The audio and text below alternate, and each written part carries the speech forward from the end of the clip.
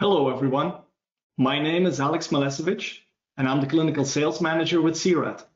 Welcome to our Clinical Education webcast. Today, we are excited to further expand our SGRT education series by welcoming Sebastian Wojcikowski and Adam Selby. Sebastian has been a qualified radiation therapist and dosimetrist for more than a decade and is working currently at the Klinik Favoriten in Vienna. Adam Selby is a Deputy Head of Treatment Planning at the Southwest Wales Cancer Centre in Swansea. He leads a dynamic team who are dedicated to advancing cancer treatment technologies and practices.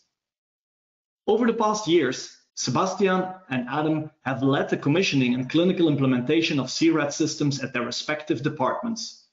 They are experienced users of C-RAD technology and for many years adopted tattoo-less patient positioning workflows and advanced treatment routines.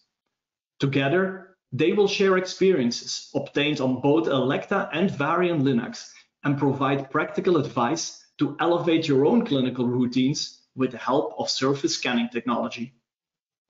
Before I hand over to Sebastian to begin today's session, I would like to cover some quick information about today's webinar. This session is being recorded. You will receive a link to the presentation via email, and it will also be made available on the C-RAD website if you would like to review it at a later time or share it with a colleague who was unable to join us today. If you have any questions during the presentation, please go ahead and enter them at any time in the chat function. I will moderate those questions at the end of the presentation. The presentation is approximately 40 minutes long with Q&A at the end. If you have trouble hearing, adjust your volume. If that doesn't help, try signing out and back in again. Thank you for your attention. Now I'll hand it over to Sebastian.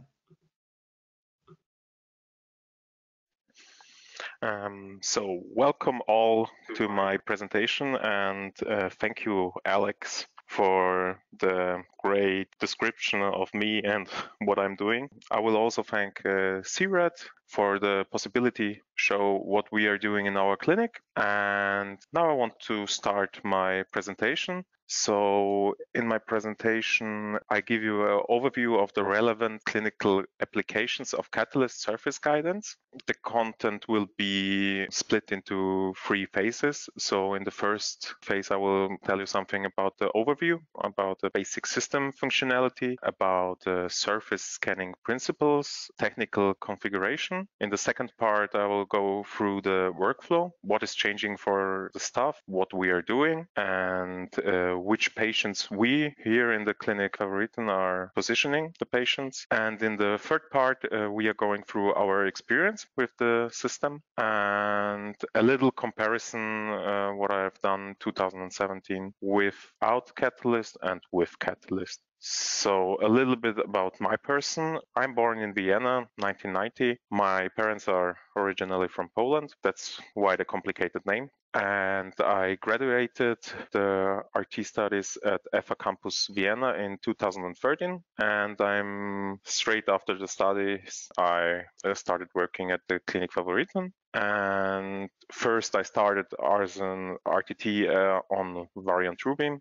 After some years of practice, I'm now dosimetrist and working with the planning stuff. So I'm doing the CT scans, but I'm also planning here in our clinic. A little bit about our hospital. So our hospital was established in 1887 and as the 4th hospital in Vienna. It was originally an epidemic hospital because there was some smallpox diseases outbreaks in Vienna and they hadn't enough beds in the other hospitals, so they had to build a new hospital. And currently we have 646 beds in our hospital, and there's working around 2,500 employees. Our department of radio-oncology is really small. We have 2 Varian TrueBeam accelerators and 1 Toshiba, now Canon CT, and we are doing around 1,400 patients a year, maybe 1,500, and last year we have done 1,410 patients. So now I'm starting with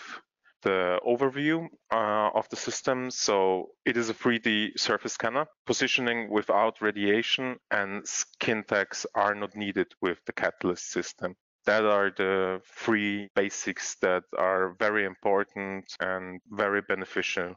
How is the system working? So in our clinic, we have mounted the HD system, and it has 3 cameras, and every camera has a projector, a digital light processing unit, and a camera. And the digital light processing, the DLP beamer, is beaming the light on the patient, and the camera is catching this light with a sensor, so it catches back the light.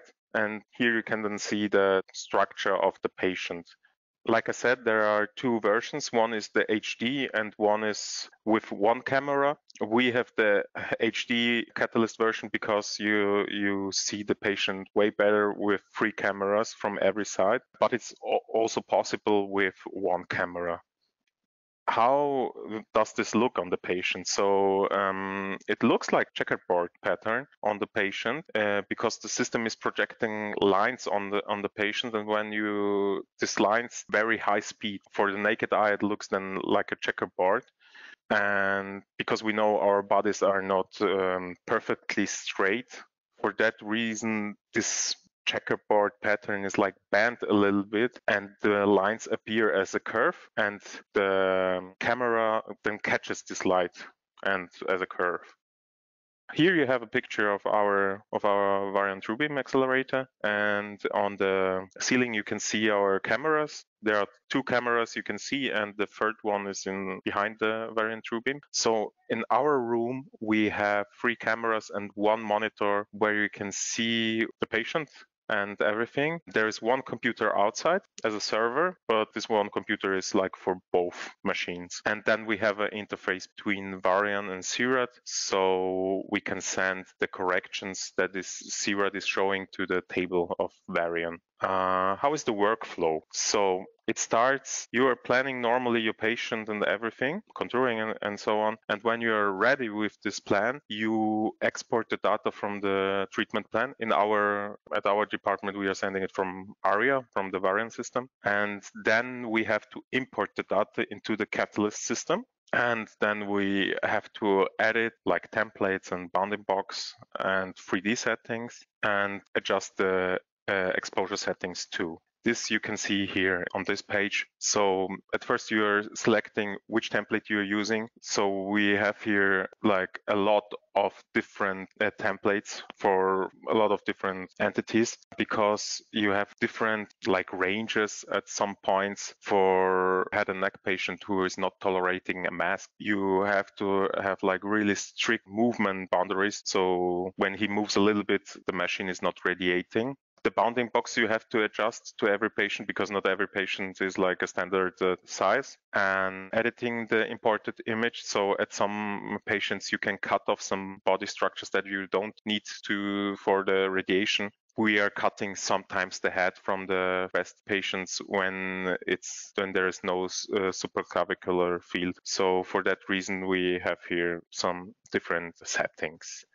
Here you see why you should always do adjustment of the sensitivity of the camera. In this case, it wasn't too good, but when you adjust it good, the picture should look like this at the end. So you can really see the arms good for positioning the arms with the breast cancer patient. That is one very important step, because not every patient has the same skin color, and for that reason you have to adjust it. There you have like settings high, low, and the settings for high and low you can also adjust. So there is a lot of possibilities.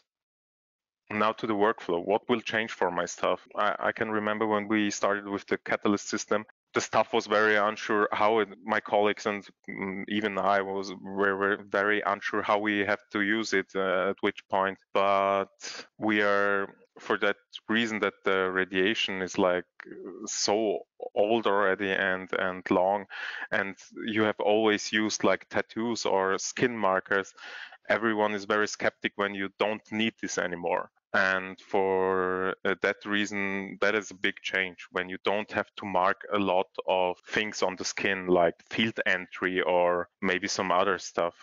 What is really nice is that you have a surveillance during the irradiation. So it's an additional protection for the patient when he's moving or something. The irradiation stops, and we are saving time with every patient. When you get used to the system, it takes time, like every new things. But when you get used to it, you are really saving time for the patient, and it's a lot of help with non-standard positions. So when you don't have like normal positions where you can put the arms up or the legs somewhere, or the patients are not in a really good shape, it helps a lot to position this kind of patients. Where we are using the Catalyst system the most. So the most we are using it for the breast cancer patients, for the lung cancer patients, axillary irradiation too, very similar to breast cancer, head and neck cancer patients, but here we are using it for positioning the shoulders right, and for the extremities. Why at the head and neck cancer patients for the shoulders? Because when we have the mask on the patients, the body structure from our planning system is the head, the skin, but we have the mask on the patient, so it's not the same. Where we are not using it is for prostate patients and rectal patients, for the pelvis. We don't use it for the central nerve system, where like glioblastoma or something, there when they have a mask, because you see it here in the picture, it's showing the mask, but the body structure is like you see the lips and the nose. And we don't use it for radiation with electrons, because there is the tubus in the picture and that wouldn't go too well. Here you can see a good comparison of one patient. The arm position is so important that the breast cancer patients, you can see it here at this side, that there is not a lot of breast tissue. And when you put the arm more up, you can see that it's coming here. And that is ideal when it's like a little bit blue and a little bit green. The green one is the body structure from the planning system, and the blue one is the live image. So when you see the projections of yellow light at your patient, you will see it on the monitor, what is inside the room, and on the patient too. Then you have to drag the arm to the face a little bit nearer. When you see red, then it's outside of the body. So you know that it's too low, the arm is too low. At the next page, you see one patient which is irradiated without a mask in the head and neck area. Here you see the shoulders. One is a little bit higher, one is a little bit lower. For that reason, you can see maybe he's rotated or the shoulders are a little bit different. That you can see with the system very good, because sometimes you can do like really big body structures and then you see the whole patient very well. Yeah. In this case, we have a patient where we irradiate the shoulder and the arm a little bit. So you have a really good body structure how to lay the patient. What are the biggest advantages for us? So at the beginning, when we got Catalyst, there was no like interface between Catalyst and Varian, and we had to do the table positions to calculate them with our brains. Now we can send them automatically. This is great because do a little bit of movement with the patient or something, you can send it automatically to the Varian system, and then on the pendant in the radiation room, you just move the table. What is great, you position the patient without ionizing radiation. That is great. The skin markings you don't need. For sure, you can have some to help, but you wouldn't need them. It's a little bit faster, the positioning, for sure, because you can lay down the patient, and when you see his position good, then you can start the Catalyst from the beginning and don't have to look at the lasers. And when you know skin is like movable, very easy. You can irradiate without fixations. So some extremities you don't have to do a mask, because you can control them when the irradiation happens. And it's a backup check for setup errors too. So when at the CT is not writing down the right positioning or something, and then you see, oh, in the Catalyst, maybe the arm should be a little bit higher or lower. That's a good system to control these parts. Here you see a video of patients who were laid down. That was right at the beginning when we got Catalyst. They were laid down with the skin markings with the laser, and then this is the first picture what we took. So you see how big differences are in between one day and another day in rotations and the arm positions and everything. You can't mark how the arms are laying, and you can't mark them with skin markings or with tattoos that you will never do. And for that reason, that is a really big advantage with a 3D surface scanner to catch those arms, or you see the head sometimes is like not positioned right. That's too a really big advantage in this case. So after we got the system in 2014, we got the system. I have took 15 patients before we got the system, and 15 patients from 2016 all got the Start B protocol with 15 radiations, and I have done each routine session. We are doing always treatment part before we radiate the patients. So it's from the second to the 15th fraction only, because at the first fraction we are always doing kV. So, and in total, I've matched like 1,400 portal images. We are always adapting to the chest wall because of our planning, and I compared the online and the offline corrections with the translation and the rotation. So pitch, roll, rotation, and all the translation, all the free translations. So you have on the left side, you have from the planning CT, the DRR, and on the right side, you have the treatment port. And then we match them together on the ribs, on the chest wall. And here you have then the translations and everything. And when I was comparing the translations, for me, it was important that I match them all offline as one person, and online that have done my RTT colleagues. On the left side, you see in centimeters how much we have the vector, how much is the delineation, how much the picture is got shifted, and on the down part you have the fractions from 2 to 15. And you see on the left side, you have the data from 2013 with the average values at every fraction. And on the right side, you have it from 2016. And you see we had shifted the treatment port around 0.3, so 3 millimeters in the online. And I have shifted them then on the offline part 0.5 millimeters. And the consistency of every average from every fraction is very different. And when you see them on the right side, it changes dramatically. So my offline shifts were 0.3 centimeters, so 3 millimeters, and the online shift from my colleagues was 1 millimeter. So you see a big difference, and for which PTV you will use for your patients, you could lower the PTV margins when you have a system like this. That is what was important to me, to show that there is like a really big change when you get a system like this for your breast patients.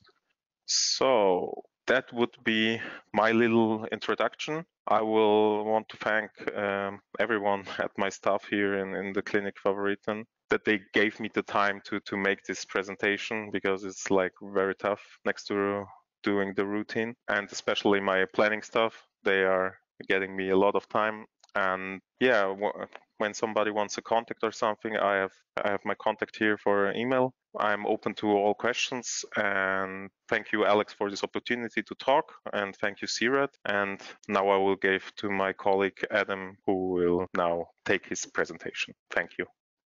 Oh, thank you, Sebastian, for that talk, and thank you, C-RAD, for the opportunity to be able to present today. Like Alex said, my name's Adam.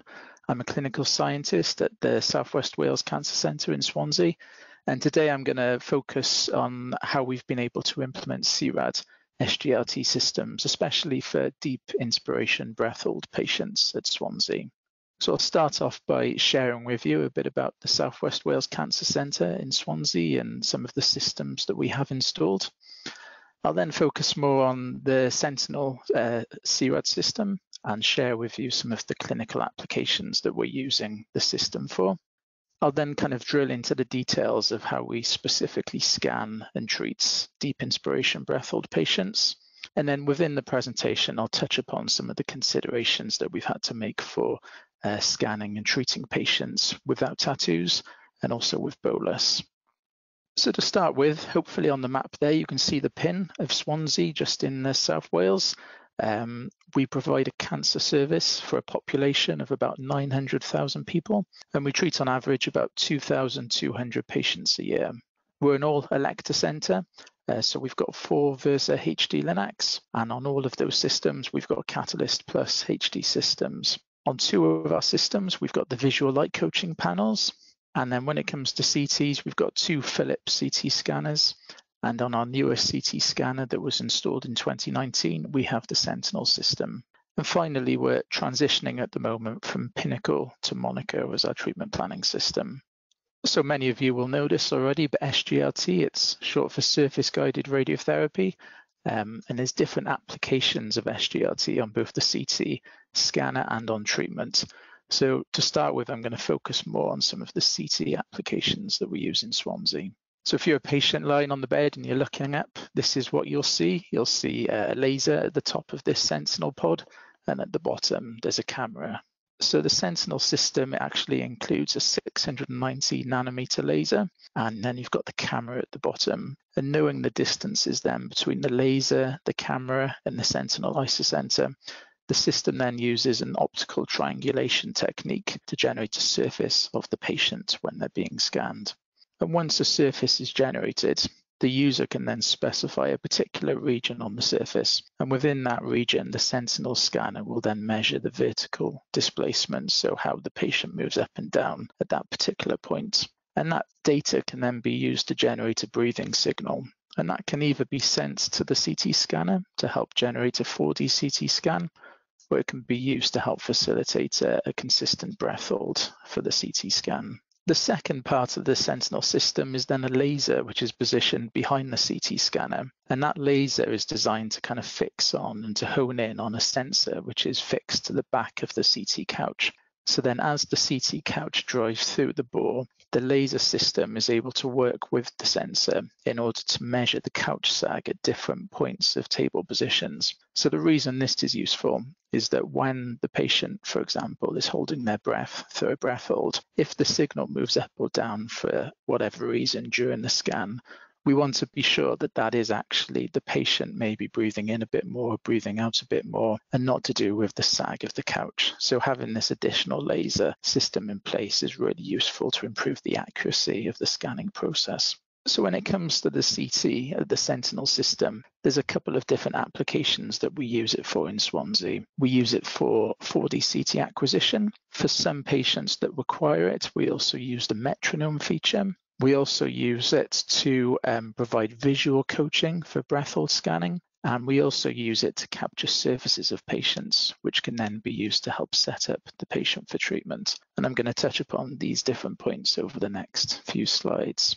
So I've mentioned deep inspiration breath hold, or DIBH, a couple of times. For those of you who aren't familiar, for breast patients, it's a particularly useful practice to essentially increase the distance between the region that you're looking to treat, which is the breast, and one of the nearby organs at risk, which is the heart. So by taking a breath and inflating the lungs, you can increase that distance and essentially reduce the dose to the heart and the associated risks of heart disease after the patient's had their treatment. So I'm going to go through now the workflow for how we scan our patients in deep inspiration breath hold. So to start with, we get the patient on the bed, and we use our standard immobilization, and we make sure the patient feels comfortable. At this point, we then give the patient the goggles or the glasses, and we'll make sure that they're comfortable on the patient and around the nose and around the ears. And at this point, we won't turn on the display for the goggles, but we'll just make sure that they fit well. There is also the option of using a tablet or a light panel, but in Swansea, we tend to use the goggles for the CT appointment. So once the patient's set up on the bed, the first step is to optimize the surface acquisition settings in order to get a nice complete surface of the patient. In the same way that Sebastian talked about with the Catalyst, we also have to repeat that with the Sentinel. So there's a low, medium, and high default setting. And you can see here for a volunteer on the bed what the difference is between using the low, medium, and high values. You essentially get a more complete surface. You also, like on the Catalyst, you have to pick a yellow box so that the Sentinel system knows where to gather the data from. The actual values which are being used for these low, medium and high values are essentially the integration time and the threshold. So if you want to, you can actually edit these values manually. So if you want to get a more complete surface, you can increase the integration time or you can reduce the threshold. But in Swansea, we tend to just use the high default setting, and that gives us a good surface for most of our patients. So once we have the surface, we then have to choose a gating spot. And the gating spot on the software can be moved around the surface to a suitable location. So once you've picked a gating spot, essentially what the system is doing is it's measuring the average vertical displacement across that red circle region, which is a couple of centimeters wide. And it's recommended to try and find a flat surface if possible, just to reduce the variation in vertical displacements across that particular region. So usually somewhere in the sternum or about that region is suitable for a breast patient.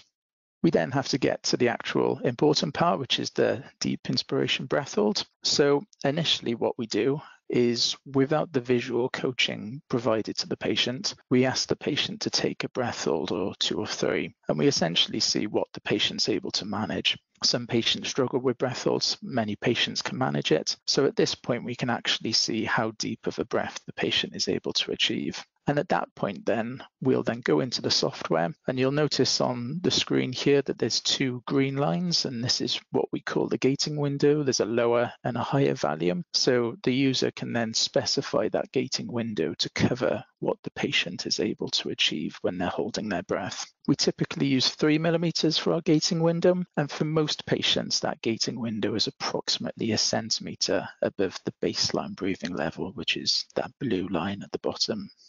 So once the patient has taken a couple of breaths and we've picked a reasonable gating window, we then enable the visual coaching. And this is essentially what the patient will see through the glasses. They'll see a blue line at the bottom, which stays stationary. They'll then see an orange bar, which will move up and down based on the amplitude of the patient's breathing. And then they'll see a green box, which is the target that they need to achieve for their breath hold.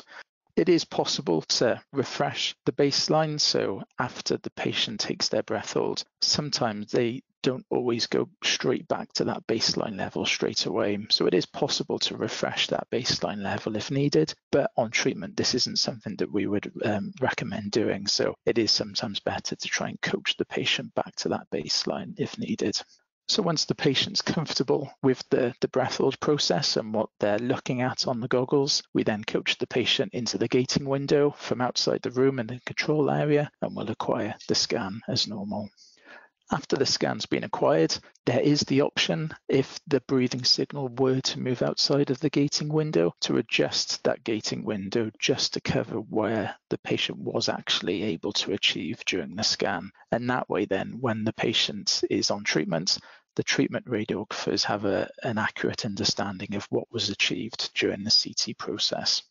The system will also ask you if you want to apply a laser offset at the end of the scan. This can be useful for certain applications if, for example, after, say, the sentinel free breathing surface was captured, the table had to be moved. Or, for example, when we first started using the sentinel system, we actually referenced our patients locally to the anterior tattoo. So in this particular scenario, we had to tell the system what the difference was between the anterior tattoo and the sentinel isocenter, which is essentially the intersect of the anterior and the lateral tattoos.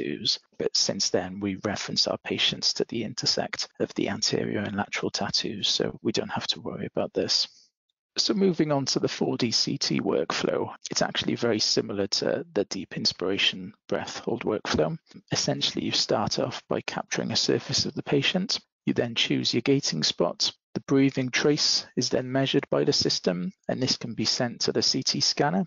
You'll see a light appearing on your Sentinel software. So if you get a green light, that's a confirmation that that data has been successfully sent to the CT scanner and will continue to be sent throughout the scan duration. And that data can then be used to acquire a 4D CT scan. You do often find with 4D CT scans that you might get artifacts, blurring, duplication, overlapping, various artifacts, and some of these originate from when the patient isn't breathing consistently. Sometimes when the table starts moving, or perhaps if they're having contrast, it can cause the breathing to be a little bit more erratic than you would like in order to get a good 4D CT scan.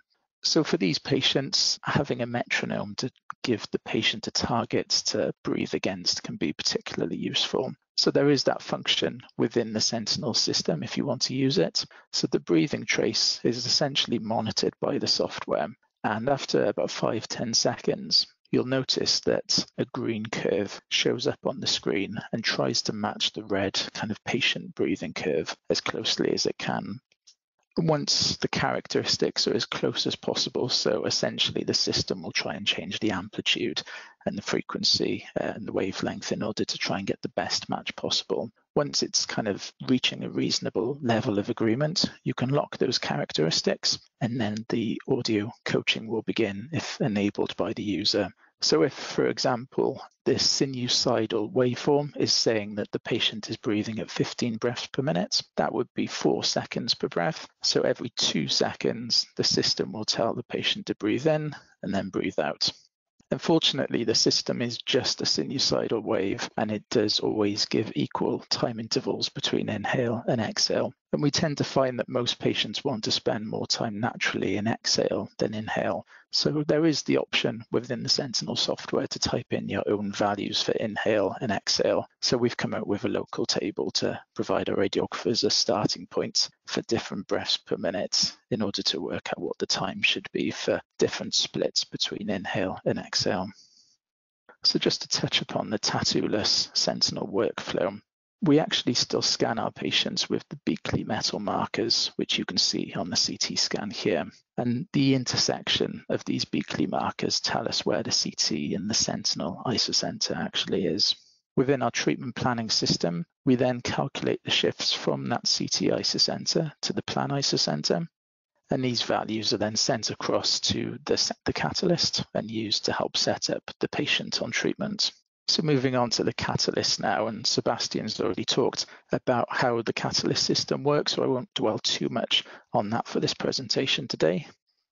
Like Sebastian said, we also use the 3 Catalyst HD Plus system, or the HD system in Swansea. So we have 3 cameras all positioned around the isocenter, and all of that data is combined in order to generate a complete surface, which is used to set up and monitor patients. If the patient then moves outside of a predefined tolerance, the beam is actually held. So there's 3 tolerances on the system. There's the tolerance that we've just talked about now for the breath hold. So we have the 3mm gating window in Swansea. So if the patient moves outside of that gating window, the beam is held automatically. There's also the surface tolerance. So this is the tolerance which applies to comparing all of the live and all of the reference surface. And if any part of those 2 surfaces falls outside of the tolerance, the beam is held. And then you also have the isocenter tolerance. And this is what's shown in the top right-hand corner. And essentially this vector is a combination of the left, the longitudinal, the lateral, the vertical offsets, and the different rotational elements as well. And it projects all of those offsets into one vector value. And these measurements are heavily weighted towards the isocenter and the surface around that particular region. So this has its own tolerance as well. And if this falls outside of its tolerance, the beam is also held. And Sebastian's already touched upon the different colors which are projected onto the patient. It's not just on the software, it's also on the patient as well. So this is particularly useful for helping to set up the patient. So in Swansea, we started off using the Catalyst system just for breasts and for deep inspiration breath hold patients, but we've since expanded to a range of different sites which are covered on this screen. In terms of our workflow, we start off with the Catalyst system by aligning the room lasers to the tattoos if they have them, or if they don't have tattoos, just to the surface of the approximate treatment region. On the first fraction, we'll optimize the camera settings just to make sure that we're getting a good kind of complete surface of the patient, especially around the area being treated.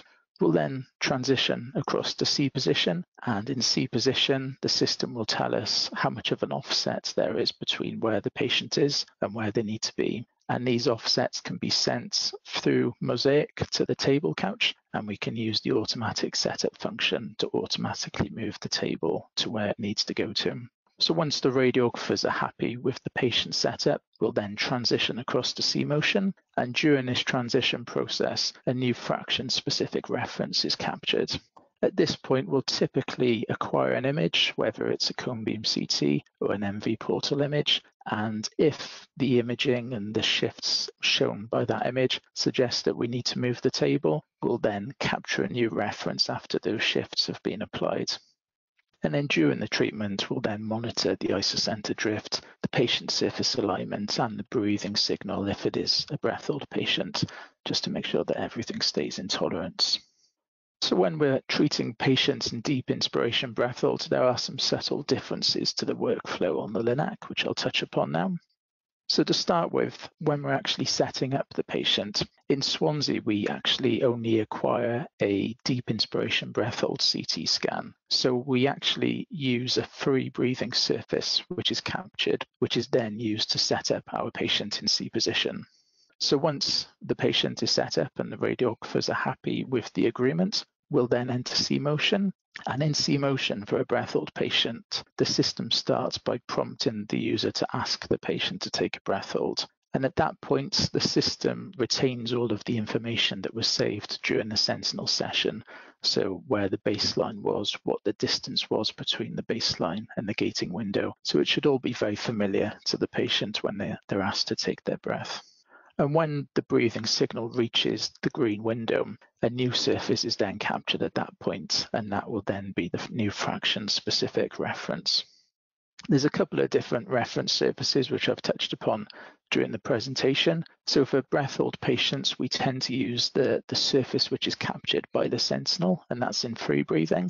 Obviously, it's just coming down from one vantage point just above the CT scanner, so there are some shadow artifacts sometimes, but it is good enough to be able to capture important landmarks on the patient and to help set up the patient. For non-deep inspiration breath hold patients, we often just use the external, which is outlined on the CT scan within the treatment planning system. And you can see here, compared to the Sentinel, it is a bit more complete and it includes a bit more detail. More often than not, we will have to capture new reference surfaces during treatment. So you can see here what that looks like next to the other two surfaces. So I have an example here of a patient actually being treated. You can see initially there's a lot of yellow on the patient's surface, just because this is a breath hold patient. And at this moment in time, they're just breathing away normally. So when I start the video, you'll be able to see that as soon as the patient breathes in, the orange bar moves up to the green window. You'll notice that all of the isocenter metrics are within 1 or 2 millimeters or 1 degree. And you'll notice that there's a nice blend of green and blue on the patient's surface. And if you notice then, as soon as the breathing signal drops out of the gating window, you'll see this yellow appearing on the screen. And you'll see this exclamation mark, which will essentially stop any further radiation from being delivered.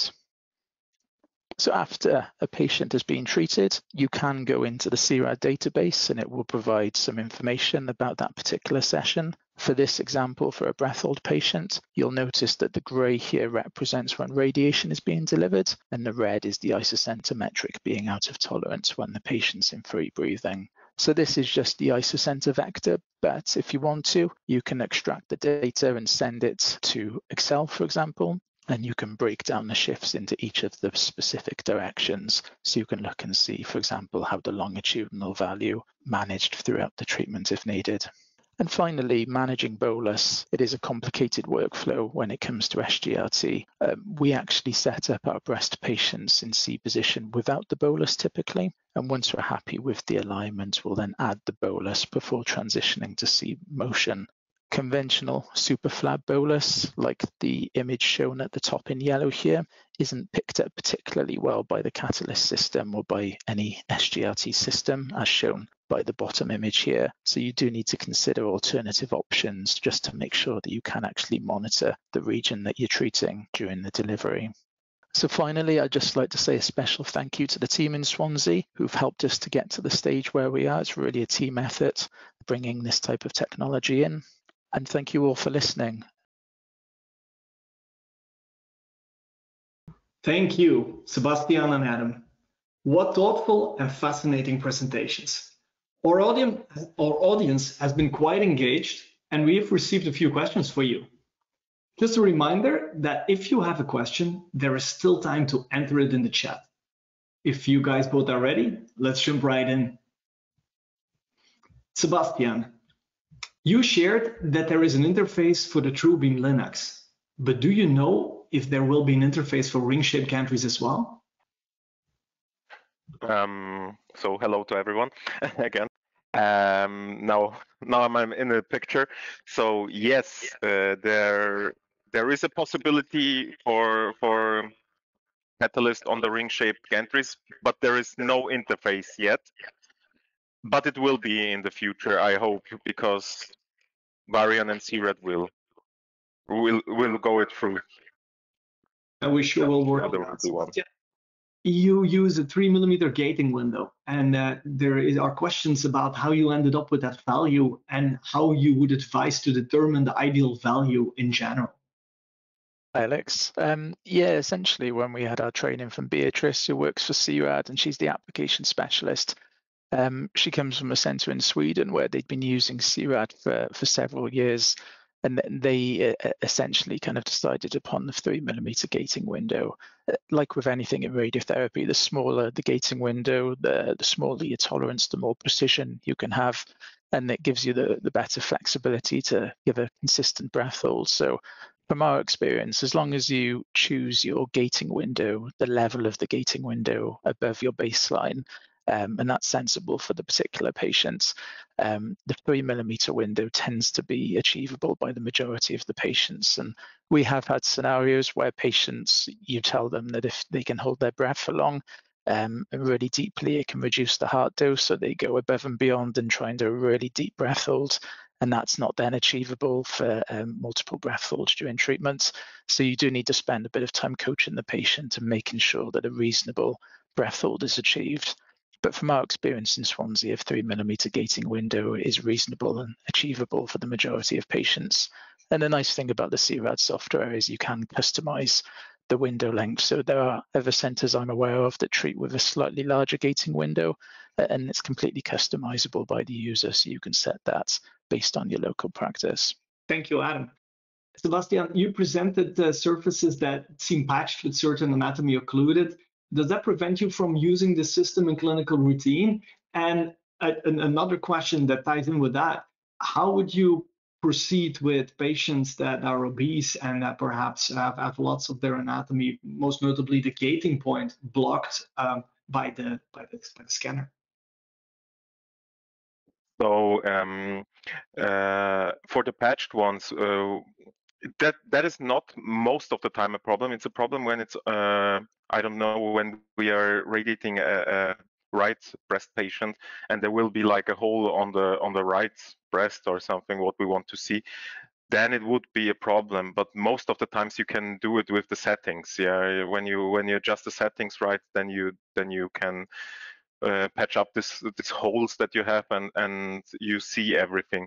With obese patients, I think because we have the free camera system, then it's not that much of a problem. We use the body shape from the CT, and when we have the free camera system on the Linux, then it's not that big problem. I think it could be a problem with one camera from the front, but with three cameras, there is no, like, we can do all patients.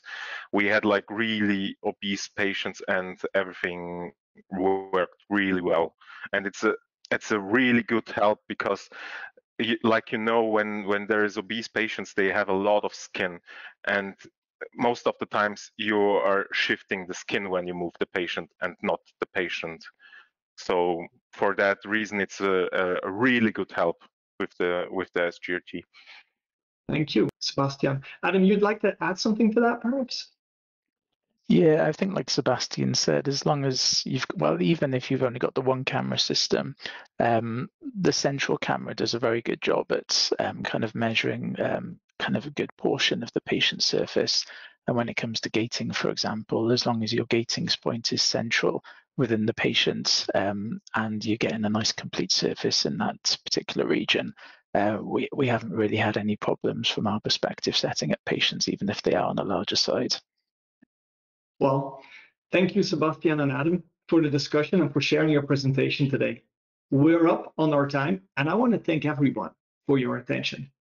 If we didn't get to your question, we will reach out to you after the broadcast. As a reminder, we will be sharing the link to the recording with all attendees later this week. With that, I want to thank again Adam and Sebastian, and I will close the webinar for today. Thank you, and enjoy your week. Thank you. Thank you.